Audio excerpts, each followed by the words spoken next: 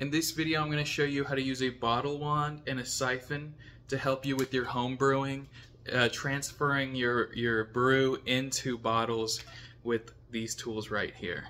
First, I'm going to set up a demonstration, and then we're going to go ahead and actually bottle some mead that I brewed this past holiday. Alright, we're going to transfer water from this bottle here, which has water in it, into this bottle here. So imagine this is your brew and you got to bottle your brew, right? So first of all, we have to transfer the brew to a higher elevation than the bottle that you're transferring from, because we are siphoning. We are gravity siphoning. So I'm gonna pull this over here and put this bottle here. So we're gonna use the siphon pump and put it in this bottle, and we're gonna put this wand in this bottle. Now the pump won't pump water into the wand unless the wand is pressed down. So when you press the wand down, it dispenses water out of the wand. But when you pull it up, it holds the water and it doesn't dispense. So let me show you what happens when you use the pump without pressing down the wand.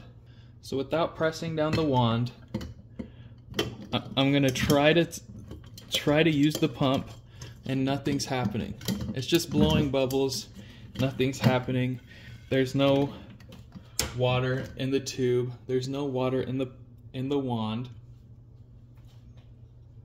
Now let me show you what happens when I press the wand down. So the wand is pressed down,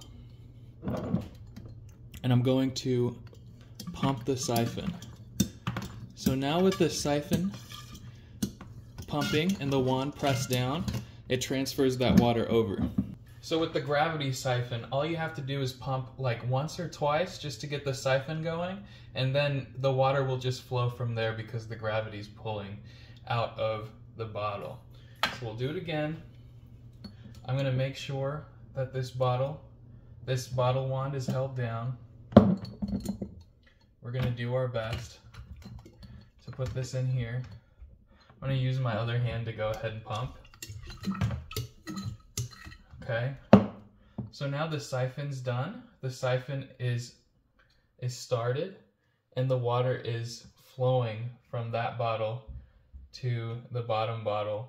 Now if you increase the elevation of the top bottle, the siphon will be a lot stronger, and it will fill that bottom bottle a lot faster. So I'm just lifting this bottle over my head. You can't see it in the camera, but it is filling this bottom bottle. And so the higher you have that top bottle, the faster you'll be able to fill your bottles. Now using the siphon is perfect to get this clear middle layer of your mead. All of your yeast has fallen to the bottom. You might be brewing with some fruits. You want that clear layer to be harvested into your bottles. You can hold that siphon just perfectly to grab that middle layer out of your mead. Alright, so everything is sanitized with Star San. I'm gonna go ahead and put my bottle wand in there and hold that down. I'm gonna try to lift it up so I can use this other hand to start siphoning. I'm gonna put this in here. Go ahead and get that to a good level. Start pumping. Might take a while. I am kind of harvesting the very bottom of my jugs right now, but as you can see, I'm able to harvest a very clear specimen out of these jugs, trying to get as much of the mead possible from this brew.